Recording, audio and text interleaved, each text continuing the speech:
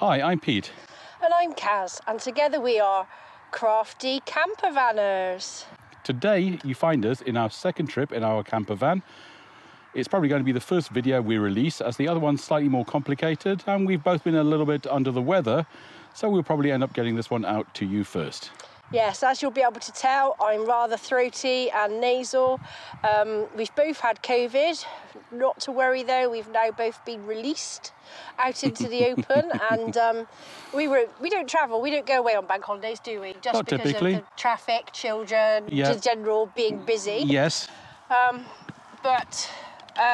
just get this dog out here. Carry on. a lot of you probably know, I've had an experience lately with my health.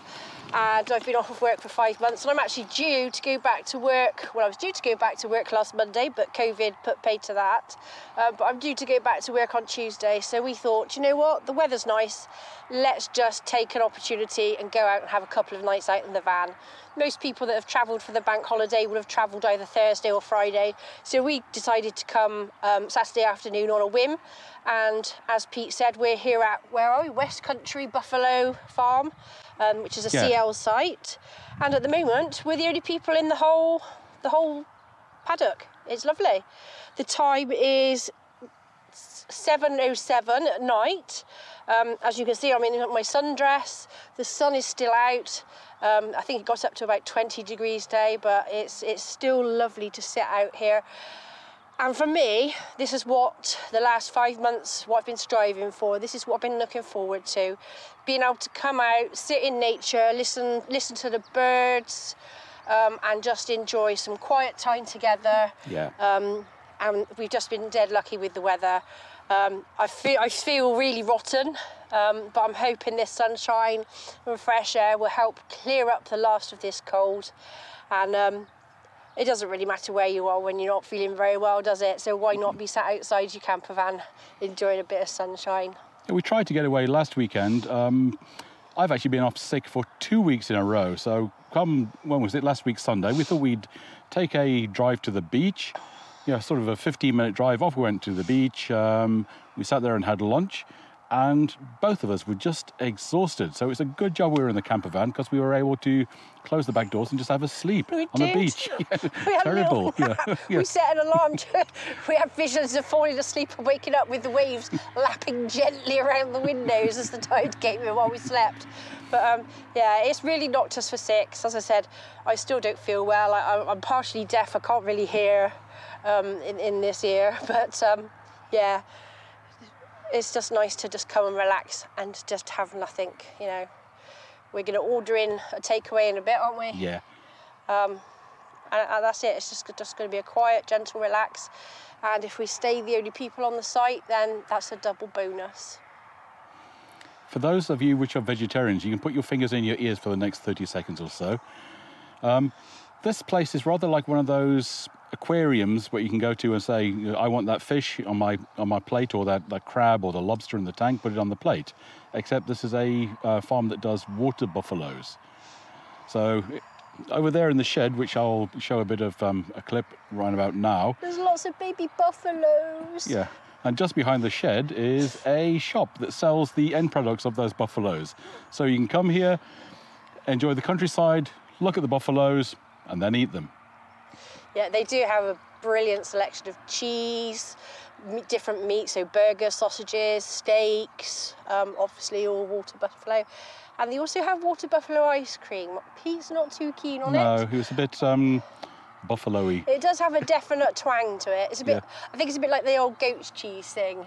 There's a certain twang to goat's cheese. Yeah. And if they made ice cream out of goat's cheese, I don't know if they do, but I think that would have that that weird twang. That sounds horrible. I don't know. I'd try it. Oh no, yeah. I'll probably try it, but I don't think I'd like it. Goat's cheese and caramelised onion ice cream. I'd sooner go and lick a turd. Yeah. There's probably plenty down in the bar. Yeah. So we're going to give you a show round of this lovely little site. As we said, it is a CL, so maximum 5 pitches. Quite basic. You've got electricity and water on your pitch. So each pitch has got electricity. you're sharing the water tap with your neighbours, but they've got a little brass valve on there with two taps on the valve itself, so you can open up the tap and you both can have a hose pipe connected to the same tap, and then you can turn off your little sub valve. Yeah, so that you don't turn off your neighbour's water when you're turning yours off, and vice versa. But we didn't leave the thing in a fully serviced configuration. We just filled up the tank. That's another thing about having the camper van. You know, we got here, we parked it, checked for level. It was dead level already. I got on a chair and sat down, and she got on a chair and moved. sat down, didn't move. I took the hose pipe out, filled up the water tank, connected the electricity, connected the drain. Show you all that in a moment. And bingo, there you are. You know, handbrake on. Done. Don't know whether you can hear this, but it's beautiful listening to the birds. Unfortunately, we have got a main A road not too far from the camp. The farm is located on a working farm, so there is a hum of traffic in the background, but the birds, lovely. Watching a hawk earlier, circling, hovering, trying to find its tea. Brought the binoculars along, so we've seen a lovely robin, haven't we? Yes. I don't ever remember seeing robins at this time of the year yet. When we were away a couple of weeks ago with Sue and Trev and Tracy and Kev. Oh, 2 weeks ago, it was snowing. It was snowing. Yeah. And again, though, we saw a robin. We did. Yeah. I believe they say that when you see a robin, it means that there's a loved one near that's passed away. So, hello, Nan. Hope you're doing well. It's the second time we're visiting this particular CL. Last time we were here, we just got our new Caravan. I think it was the second time out in that van, wasn't it? Coincidentally. I don't know. I just remember I drove. You did. I remember driving You in. did. So it was. The first time was in Wales. The second time was here. So second time in the new van we come up to this particular CL.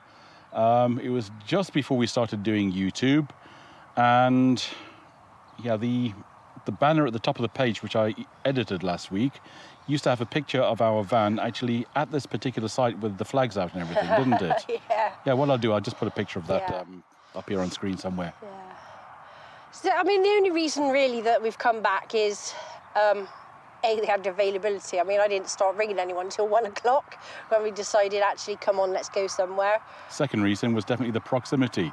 Yeah, we just didn't want to go far. I mean, Pete's still not feeling 100%. I do feel pretty awful, but... Yeah, I'm still getting a bit of hot and cold, you know. So sitting in this nice weather, I've still got my jacket on over here. And a cap. And a cap. Well, with the amount of hair I've got on top of my head, and it's the first time I'm seeing sun in about 5 months, I thought, best not to get the sunstroke. You did put it on as a sun hat, because the sun hat's on it. I haven't put the sun hats in from the Caravan. Oh, dear. The dogs seem to like it here. Yeah, they do. So we've got their little... No, not on Milo, but on Dottie. I don't know if you can see this, but we've got them. So we've got the metal cable that's encased in plastic, which is attached to the back of the camper van. On the tow bar. On the tow bar, and then we've connected it to their harnesses, but also I've left their leads on just in case. Milo just seems to be a Harry Houdini, so at least we've got something to run and dive on if he does make a mad escape for it. And this one over here is Harriet Houdini. Yeah. Yeah. Luckily, the buffalo, because they're little babies at the moment, they're staying in the barn, whereas last year they were adult buffalo, and what they seem to do is they seem to do a circle of the entire, so around the outside of this camp field is another field that they seem to circle round, and they just walk along in lines, munching away at the grass, and throughout the day they kind of come past. But we're not going to get that on this trip, I'm afraid. But we're going to take the camera down to the barn and have a look at them in the barn. In their almost natural habitat. Or their unnatural habitat, let's put it that way. Their unnatural habitat, bless them. Yeah. But they look so cute. And tasty. It's the next day. What I'm going to do is take a walk over to the buffaloes. And here we go.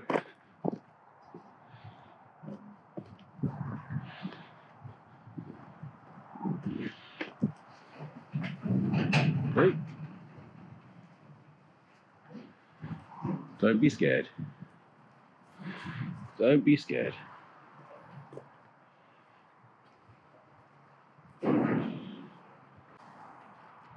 That one there looks very young. 300826.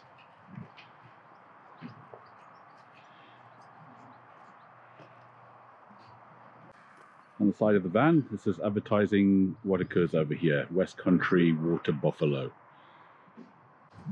The wooden building over there is a pair of toilets, and over there somewhere is the Elsan emptying port. I can't quite remember where it was.